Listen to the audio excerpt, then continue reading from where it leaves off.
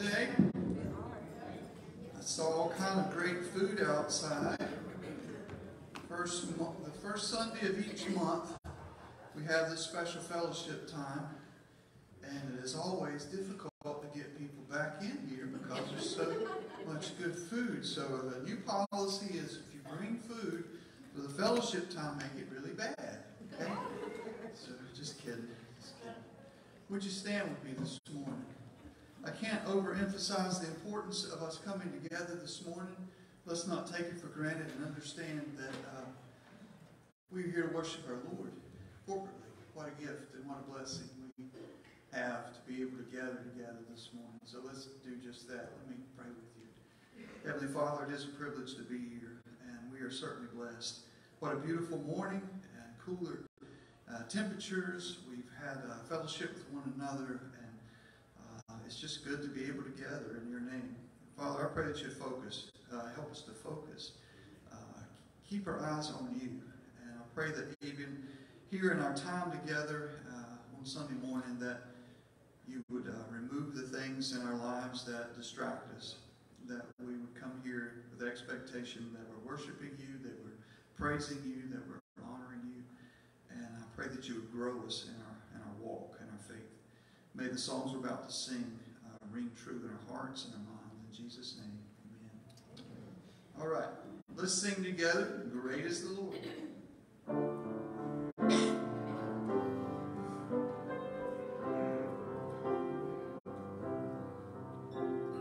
Great is the Lord, he is holy and just, by his power we trust in his love. Great is the Lord, he is faithful and true, by his mercy he proves his love. Great is the Lord and worthy of glory. Great is the Lord and worthy of praise. Great is the Lord, now lift up your voice, now lift up your voice. Great is the Lord. Great is the Lord. Great is the Lord, he is holy and just, by his power we trust in his love. Great is the Lord, he is faithful and true, by his mercy he proves his love. Great are you, Lord, and worthy of glory. Great are you, Lord, and worthy of praise. Great are you, Lord, I lift up my voice, I lift up my voice. Great are you, Lord. Great are you, Lord. Amen.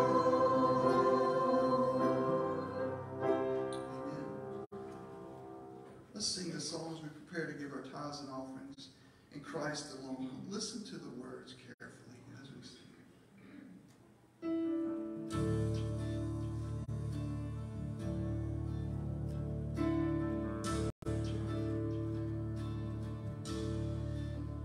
Christ alone, my hope is found. He is the light, my strength, my song. This cornerstone, this solid ground, firm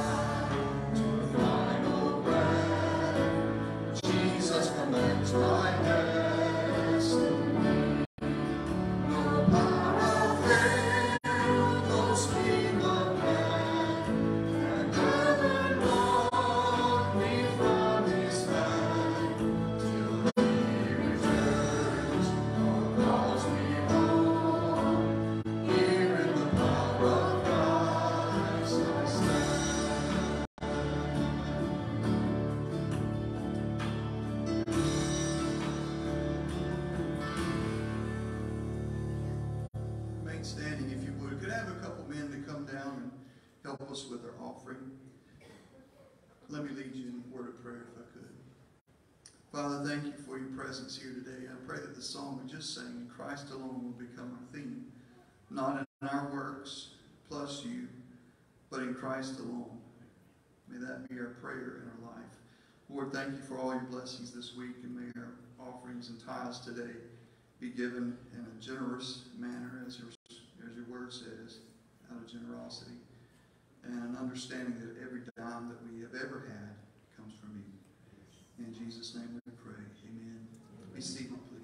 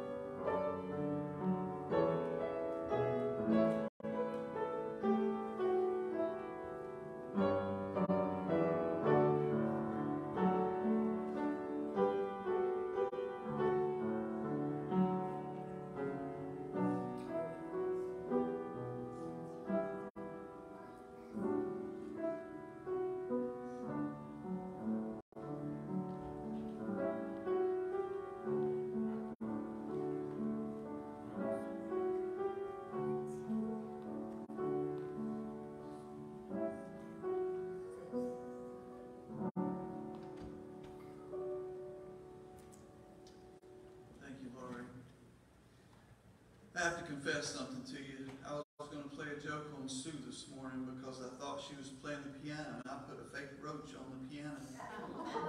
And Laurie walked in this morning with my cup of coffee, and I warned her before she got to the piano, so I retracted that. I laid it on the sound booth so that Josiah could find it this morning. I appreciate all the musicians and all those that are working so diligently each Sunday to make sure that you hear and that the songs are communicated and the messages. And sometimes we have a little fun with each other, just kind of picking at each other. But I have to be careful because they bring me coffee every once in a while, and I could be in deep trouble. So, it is so good to see you here this morning. And if you're visiting with us, thank you for being here today. We have some cups and some other gifts back there. If it's your first time visiting with us, make sure you grab one in the entranceway or whatever that room is, the foyer back there, as you walk out. And there are some cards on top of that table. It would mean so much to us if you just fill that out and leave it with us. It would just let us know who you are, and so we can get in touch with you or be praying for you or just find out a little bit about you. You saw the pictures there during the offering. I am not a good photographer. That's why those pictures were off. But anyway, that is the ramp that is completed now. Thank the Lord. We have worked for three days, counting that day, 2 Saturdays and a Friday, and completed that work. The Lord's given us the strength and ability to do that, so that Mr. Bryce and Miss Angela can roller skate up and down that ramp, and they can, it is the longest ramp I think we've ever built. We built several in the last several years, but the porch was 32 inches off the ground, so the ramp had to be 32 feet long according to the standards of what is allowed in the slope there. But anyway, thank you, all of you who worked so diligently to get that project completed, and we all had a good time doing it, even though a couple Saturdays it got so hot we just look at each other and say, we got to stop, we have to stop. So, you know, the older we get, the more that affects us, for those of us that are getting older anyway. But thank y'all for such diligent work. Also, just as an aside there's another ramp that we need to build coming up soon that we know of. And everyone can't do that physical labor, but if you want to help offset the cost of those things, you can do that. Just notate that in your giving. That would be wonderful. There's a lot of ways to minister to folks. And so I would encourage you to be a part of it one way or the other. Take note in your bulletin of all the things coming up. And what's happening in 2 weeks from today? 2 weeks from today. Homecoming. We have sent out multiple cards inviting people, reminding them that it's homecoming. And we've had a couple questions. Can anyone come? Of course you can. This is the church. So you can invite people at any time, in any service. Homecoming is just an emphasis on a reunion. Those that used to be part of Homewood's family, that we invite them to come back and celebrate and just to have a special time together. And we will have this room set up quite differently because it's also the place that we have to eat and fellowship. So we will set up in like a banquet style as we've done the last couple times, I believe. So make note of that. And if you know of someone that should be getting a card who has not, let us know, because for some reason several cards have come back. Even though the address is correct on them, they just come back. So we're going to hand deliver those this week. But if you know of anyone that hasn't received a card that should, please let us know. So that's 2 weeks, and then immediately after that, we will begin to take our donations for the giveaway, which will happen the next month. And you'll have designated rooms back here to bring those things. Again, that is a free yard sale. It's not a sale, it's just a giveaway. We have soups and all kinds of stuff, food-wise. It is a great time for us to carry the gospel to the community, just to meet their physical needs, and then give us an opportunity to meet their spiritual needs as we get to know them.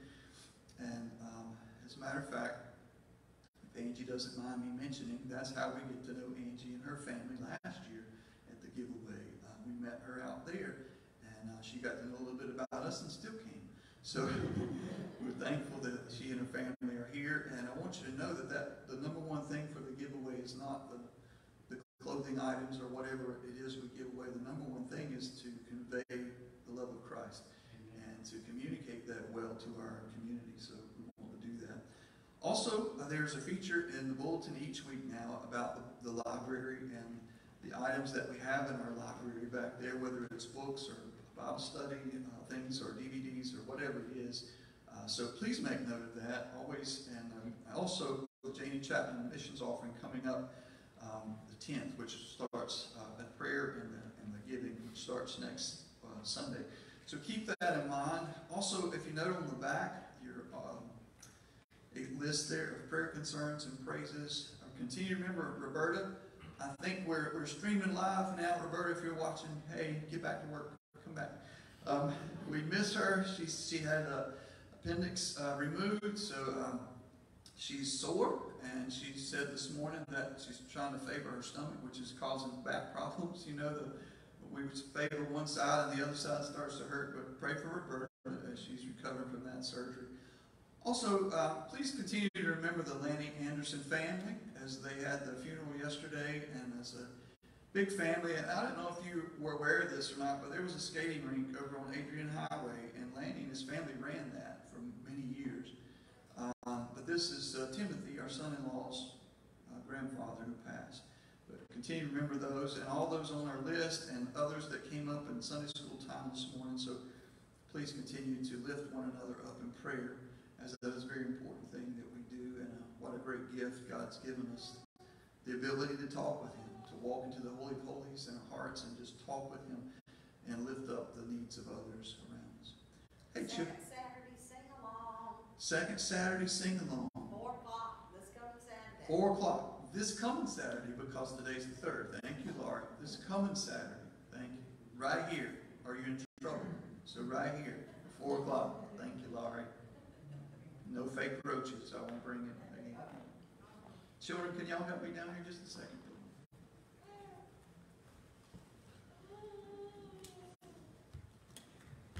All right.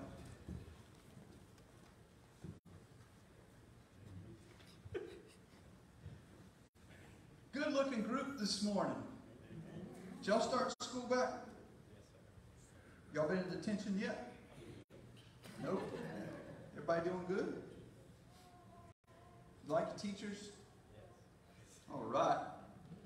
You just say, I'm praying for them if you don't. I'm praying for them. Okay. You doing good? I'm going to ask you to do 2 things. And it's not embarrassing. It's just 2 things. Okay. Has something to do with what we're studying about today. The first thing is blinking, okay? The thing is, when I count to 3, no more blinking, okay? You can use your hands to help or whatever, but no more blinking. Y'all ready? Okay. You got to watch them now, okay? Ready? Go. Don't blink. You can't blink at all.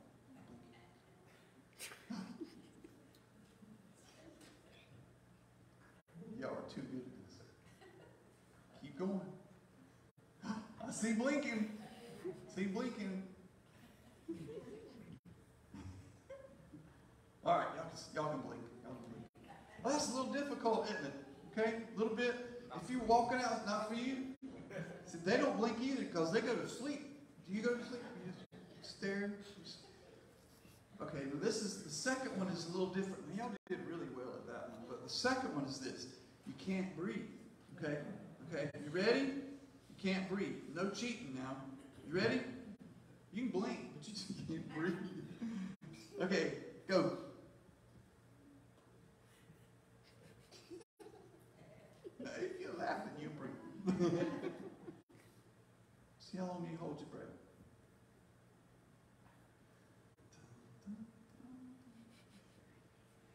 Oh, breathing going on. Okay, you can breathe. I don't want you passing out. You can breathe. Okay, today we're in Romans 7, and it's talking about the law. Do y'all remember when we say the law, what does that mean in the Bible? What does it mean? Can y'all think of, how about the 10 most famous laws? You know about those? That's right, the 10 Commandments. If you look back at Exodus chapter 20, you'll find the list of the 10 Commandments, and the first ones were about God. Okay? Don't have any other gods before me. Okay? God says you got to honor Him above all. Okay? Can't take His name in vain. They're all about, the first part's all about God. And then He gets to the part about other people. You know, honor your mother and father. You still have to do that? You still got to honor mom and dad? Yes, we do. Okay. Honor mom and dad. Don't be killing people. Don't be coveting. You know what that means? It means wanting something somebody else has so badly that you're willing to do whatever to take it. Okay? Don't be stealing, things like that. Those are just 10 of them. But throughout the rest of Leviticus, and especially in Deuteronomy, there are tons of laws, tons of rules. So it's kind of like when I told you couldn't breathe. When God gave the law, and all these rules were added, people said, there is no way. They tried. Not blinking is possible. You might have to use some duct tape, okay? But that's possible. But not breathing will end up in you dying, okay? So the people were so frustrated because they were trying their best to keep the law. And the more they tried, the more frustrated it got.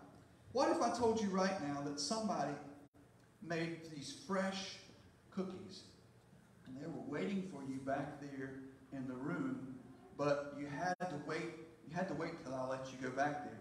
You start thinking about these cookies. And the more you think about it, the more you want them. I said, you can't have them right now. inside you're going, I got to get back there to get some cookies. Well, that's what the law did, because the law said don't do these things. And in our hearts we think, I got to do that. You ever had your parents say, don't look, like Christmas Eve or Christmas morning, don't look in this room, or don't look over here, and you think, I got to look. You know, you're just tempted to do what you're told not to do. Well, that's reality. The Bible says that when we have the rules, something in us just makes us want to break them. It's just a natural, very natural thing. So that's what we're talking about today. I appreciate y'all helping me with that. So you can try not blinking if you want to on your own, but don't try to not breathe. That's bad. Okay. Can y'all give them a hand? Thank y'all so much for helping me.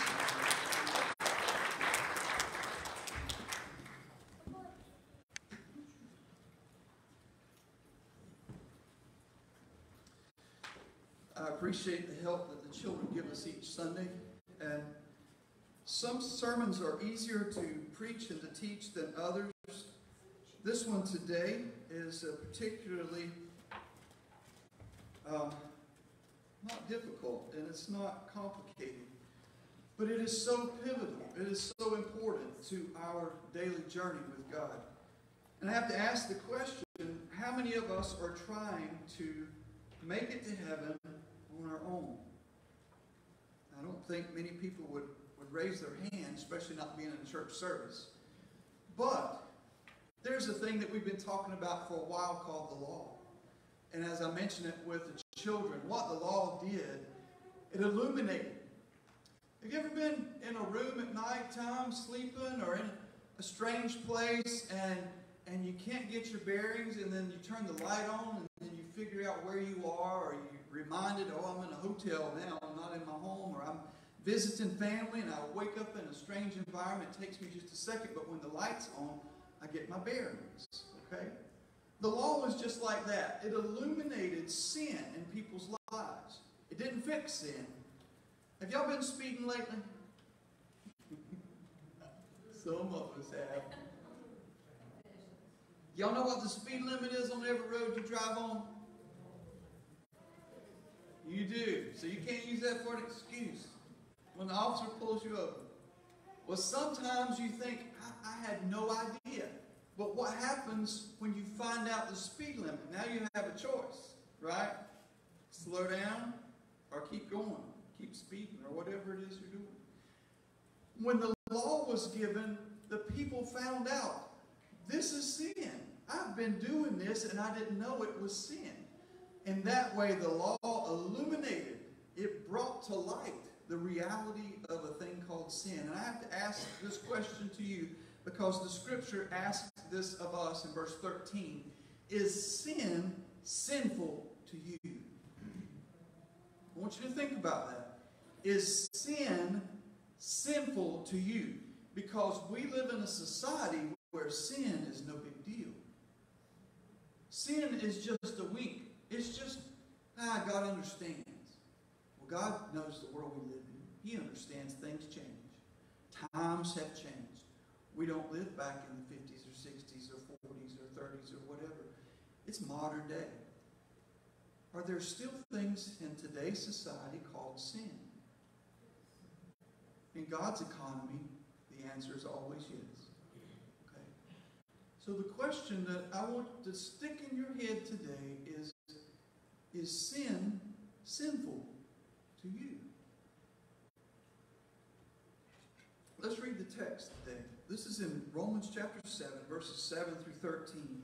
We've been talking about sanctification, and we're still talking about that. But at this point, Paul is speaking to the church in Rome about the law, because that's all they've ever known. And he's trying to help them understand this transition between the law and grace. Verse 7 says, what shall we say then? Is the law sin? May it never be. On the contrary, I would not have come to know sin except through the law. For I would not have known about coveting if the law had not said, you shall not covet. But sin, taking opportunity through the commandment, produced in me coveting of every kind. For apart from the law, sin is dead. And I was once alive apart from the law, but when the commandment came, sin became became alive, and I died. And this commandment, which was to result in life, for me, it resulted in death for me. For sin, taking opportunity through the commandment, deceived me, and through it killed me. So then the law is holy, and the commandment is holy and righteous and good. Therefore, did that which is good become a cause of death for me? May it never be. Rather, it was sin, in order that it might be shown to be sin by affecting my death through that which is good, that through the commandment sin might become utterly what? Sinful. Now don't answer this question. Now, have you ever been pulled over by an officer, and the first thing that came through your mind, maybe through your lips, was, I'm not as bad as they are. Did you not see that person that just cut me off? Or was, I'm not speeding that bad. Look at the rest of these folks. You ever done that? Some of you want to confess. The law illuminated the sin. And Paul says, is it that the law was sinful? Absolutely not. The law was holy. It was from God. The problem was the sinner. We can't fix ourselves. You know that? I am not the solution to my own problems. I'm the problem. You're the problem. You know that? That's hard for us to say or to admit, but the Bible's very clear. So the law couldn't fix anything. It just showed up and said, here you are. Here's who you are. And the people said, I can do this. I can fix this. I can try harder. I can do better. I can work longer hours. I can save more. I can be more moral. I can do these things, and I'm better, in a better standing with God. You know, the law points out the sin nature, not just individual sins. And I've heard people talk about this a lot. Well, I've only done this and that. I haven't done that and that. You know, it's like a list. But it's our nature within. How many of us have a sinful nature?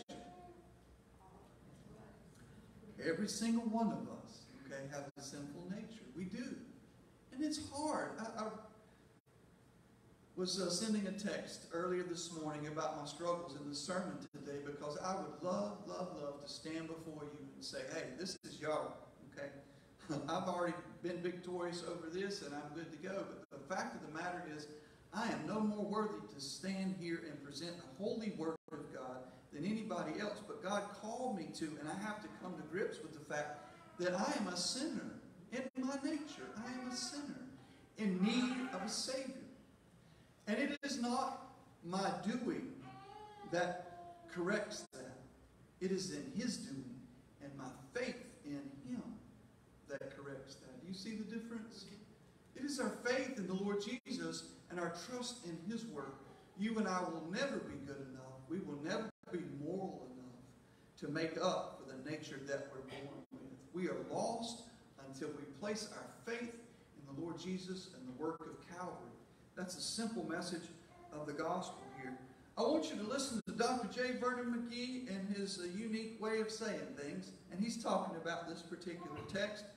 He says, oh, the tragedy of the person who seeks to live by the law. It does not lead him to life. While it is true that God had said, this do and thou shalt live, Deuteronomy 8:1. The doing of it was the difficulty. The fault was not in the law, but in the one who thought the law would bring life and power.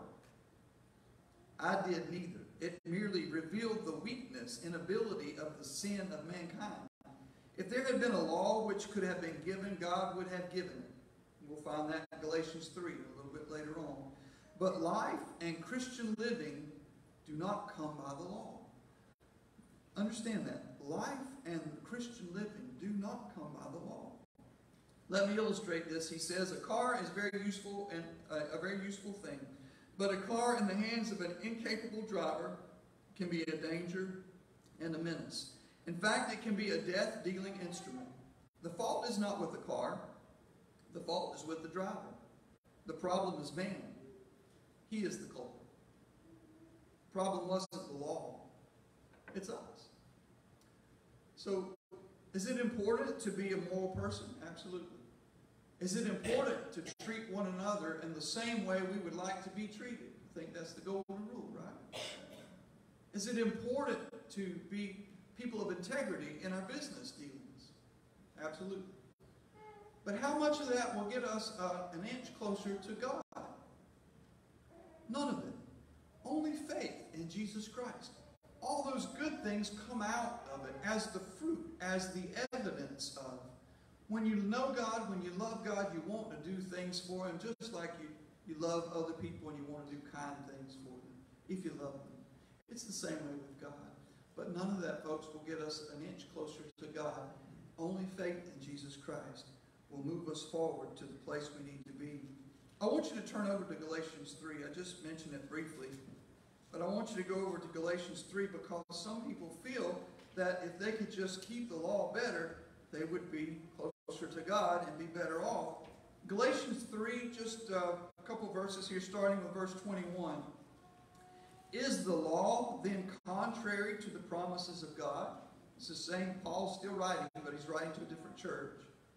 May it never be, for if a law had been given which was able to impart life, then righteousness would indeed have been based on law. But the Scripture has shut up all men under sin, that the promise by faith in Jesus Christ might be given to those who believe, not who perform, those who believe. But before faith came, we were kept in custody under the law, being shut up to the faith which was later to be revealed. Therefore, the law has become our tutor to lead us to Christ. In other words, it told us how much we need Him. It's given us an idea of how much we come short of the glory of God, as the Word says. And it has tutored us. It has led us to see how desperately we need our Savior, that we may be justified by faith. But now that faith has come, we are no longer under a tutor. We don't need the law to teach us anymore. For you are all sons of God through faith in Christ Jesus. For all of you who were baptized into Christ have clothed yourselves with Christ. And that baptism is talking about the Holy Spirit there. There is neither Jew nor Greek. There is neither slave nor free man. There is neither male nor female. For you are all one in Christ Jesus. If you belong to Christ, then you are Abraham's offspring, heirs according to promise. Paul is talking to Jewish audience and they're Gentiles as well. And sometimes the Jewish folks will say, well, listen, we're actually the lineage of Abraham. We're actually family. We have an inroad to God. And Paul says, listen, Jew, Gentile, doesn't matter. Slave, free, men, women, everybody must come by the same path. And that's faith in Jesus Christ. No one has an advantage because faith in Jesus is the only way. He is the door, not a door, the door. We have options here. He is one door. The only way to God is through Jesus Christ. And Paul is saying that as no one has an advantage just because of your heritage, where you grew up, what your family's name is, how long you've been in the church, how much you've served, what offices you've held. If you belong to Christ, then you are Abraham's offspring, heirs according to promise. He's telling the Gentiles as well as the Jews, it is by faith that you belong to God. It is by faith. You are grafted into the vine. Okay? By faith, not by works. That should relieve a lot of pressure. Take a lot of pressure off of us and a lot of burden, because a lot of times we're carrying around the guilt of sin. We sing that song, God has taken away, He has canceled the power. He has taken away, canceled the forgiven sin, canceled sin. He's taken away the power that it holds. That's guilt. You and I carry around guilt for things that we can't fix, we can't make up for, we can't undo. I'm not going to ask you for a confession there, but I know we all have things we wish we could undo. But we can't. God's taken that away through the cross. Every time that we get to a subject of this nature,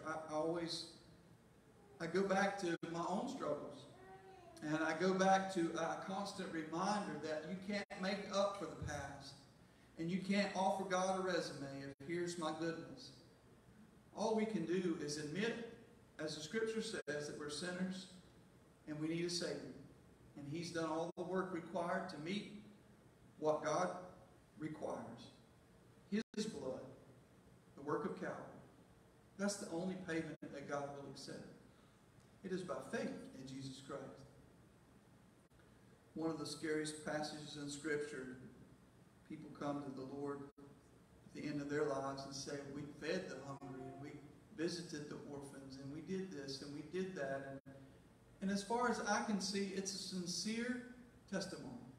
They really did those things, and they really felt like it was enough. And he said, depart from me, you workers of iniquity. I never knew you.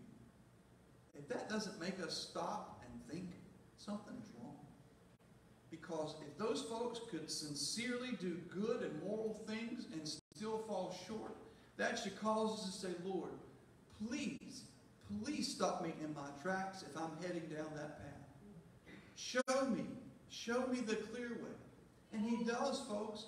God's heart is for you to know him, to have a relationship with him, and to end up in eternity with him. But the only way is very narrow. His name is Jesus. And that's why he says, I am the way, the truth, and the life. So I want you to understand that. And a point that I'll make here is a lot of times we focus on the law and the old way, the old covenant, now moving to grace and the new covenant. And so many people want to revert back to this because we can do this. We can do this old thing because we can keep rules. We think that affects our relationship with God. Somehow we can just do that. That's called legalism, and that's what the Pharisees were doing. Don't walk this far, don't eat that, don't hang around with these folks, you got to do this and do that, and it's a bunch of rules, and we can kind of have control over that. But if we move into the new covenant under grace, we can't control that because it's only under the power and authority of Jesus Christ, and we must yield to that.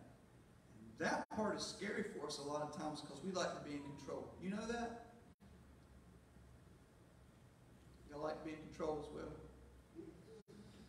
I rode on the back of a motorcycle with one guy. Fell off the back. He kept going. Bad experience. I thought next time I get on a motorcycle, I'm going to have my hands on the handlebars. I'm not riding back here anymore. This is dangerous. Y'all like to be in control? Yeah. Okay. That's the thing about Christianity, folks. It's a struggle. Not because it's complicated. It's because you got to let go of the steering wheel. You have to let him be in control. God will not be your co-pilot, nor mine. He must be on the throne in our hearts. He and he alone. Share something here from Will Graham. I've shared several excerpts from this devotional throughout the last several months. But I thought this was unique because it happened just a few years ago back in Charlotte.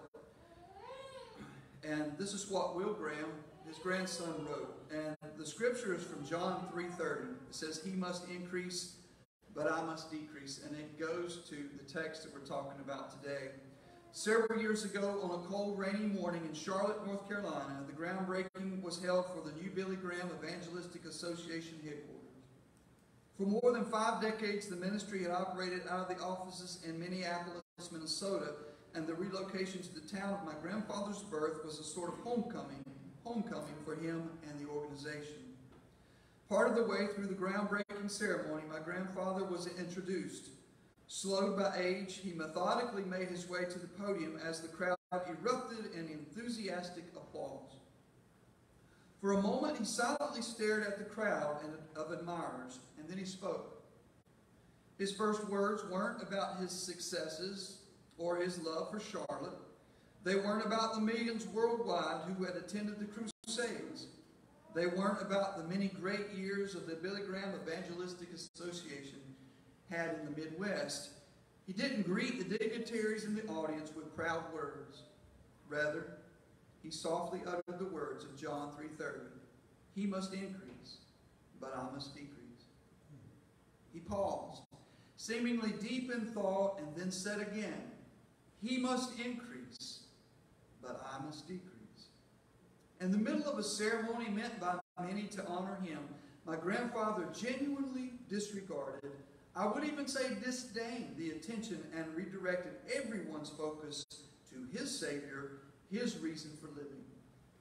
My grandfather knew that none of this mattered if not for Jesus Christ. Not one moment of the time he spent away from his family as a younger man was about him or for him. It was all to proclaim the hope of the Savior. He has even shared in the past that he wished his name wasn't the name of the organization. It makes him uncomfortable because he never wants to claim any success. It's God at work, and my grandfather always recognized that he was just a vessel. My grandfather's attitude was a perfect lesson for all of us.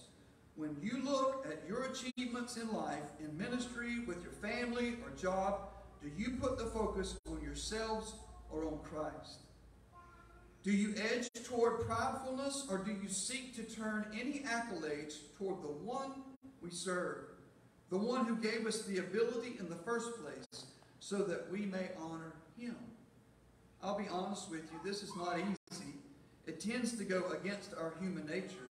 Our innate motivation is to pump ourselves up, to cherish the spotlight, and to revel in our successes. Even while we give the glory to God, there's a voice in the back of our head saying, "Way to go, you did this." What I found so interesting about my grandfather, though, is that his was a true, ingrained humility. It was a part of who he was as a servant of the Most High God. As you go through your work today, through good and through bad, through the victories and the struggles, keep these words in mind. He must increase, but I must decrease. You've seen what God has done with my grandfather, and he will use you as well as you humble yourselves and lift him up. The last part that we read there in that passage in Romans, in the 13th verse, chapter 7, says this: "Therefore did that which is good become a cause of death for me? May it never be. Rather it was sin, in order that it might be shown to be sin, by effecting my death through that which is good, that through the commandment sin might become utterly sinful." Sometimes we approach God's throne so flippantly and arrogantly. We act as if he is a genie in a bottle that is waiting for us to tell him the next move he needs to make. He is God Almighty. He is creator of the universe. He spoke everything that we have ever seen and witnessed into existence just by his mouth. He is awesome God. I would encourage you sometimes as we enter this room, even though this is not where he lives in you and in me. This is a special place. I would encourage you to come here prepared as brothers and sisters in Christ to meet with the Holy God. When you bow before him in your homes, or in your cars, or your jobs, or wherever you are, and you bow your head, don't flippantly just throw out a couple words there. God, help me, forgive me, do this, do that. Understand that you're kneeling before the God of gods, the King of kings, the Lord of lords. Speak to him that way. The more we learn to respect him, the more we understand who he is. The more we understand who we are not. And the more we understand how much we need a gracious Lord. He is a loving Father, yet he is holy. Because of that, you and I have seen our sin through the law, but we can't fix it. Only because he is a gracious God did he provide his Son to bridge that gap. Sinful men and women, holy God, only by Jesus can we come together. I'm going to ask our praise team to come and share this last song as we sang last week, "I Surrender All." It's not about giving him part. It's not about giving him parts that are easy to give up. It's about him ruling and reigning in our hearts completely and totally. It says, "I surrender all." I'll be down here at the front if you need to come speak with me. The altar is always open. I know the altar is literally in your heart. Sometimes it just is a good thing to openly come and pray and let your brothers and sisters pray with you. And I would encourage you here at Homewood, if anyone ever comes to this altar, if a man's here, there should be another man right beside him praying for him. You don't need to know the details of what he's dealing with. If there's a woman that comes to pray, there should be another sister in Christ that comes to pray for her beside her, no matter what she's going through. It's not find out their business, but it's to help them, support them in prayer. We should never find someone alone at the altar. We should come down with them beside them, lifting them up in prayer. Let's take advantage of the time we have this morning to say, God, I'm not just singing this song. I really mean it. I surrender all because I understand I can't fix my problem. Only through Calvary. Only through Jesus. Would you stand and let's sing I Surrender?